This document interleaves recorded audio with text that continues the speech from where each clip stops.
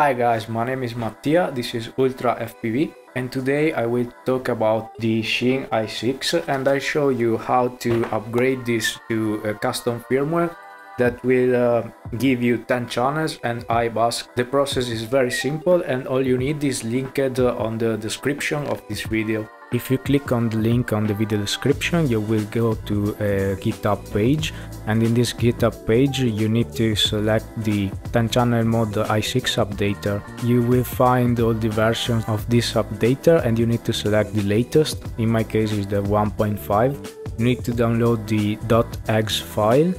It's just 2 megabytes, so the download will be very quick. And when you download it, you need to have a Windows machine to run this application. On the radio, you need to enter factory update mode, holding the 2 trims and turning on the radio.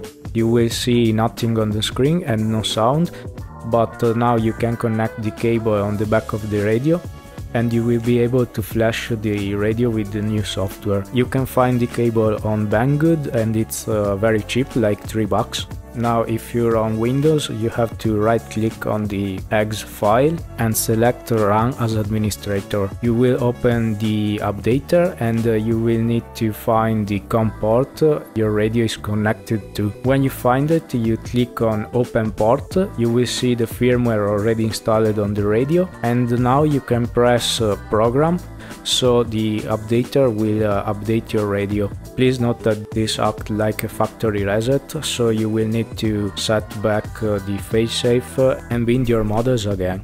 If you found this video useful, please give me a thumbs up, subscribe, and I will be back with another video very soon. Thanks for watching and have fun flying.